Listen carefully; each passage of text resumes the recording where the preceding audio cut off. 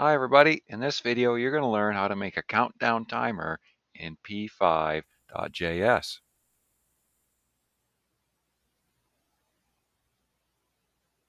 So you notice I had a 10-second countdown timer, and I also have a general timer that is counting up from when the setup function is called.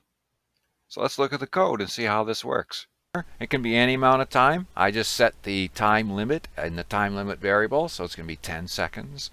And I'm keeping track of that in the countdown variable. Setup function is the same, just creating a canvas and setting the frame rate to 30 frames per second.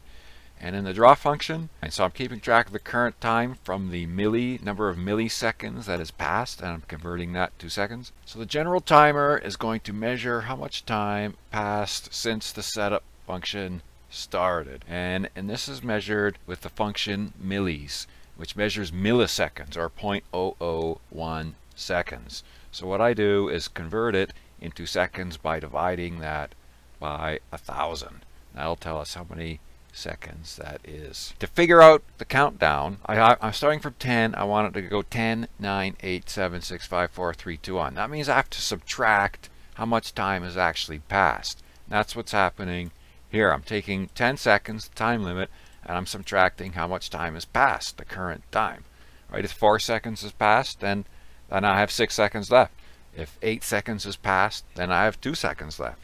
And when it's 10 seconds has passed, I have no time left. And that's what this if statement is checking.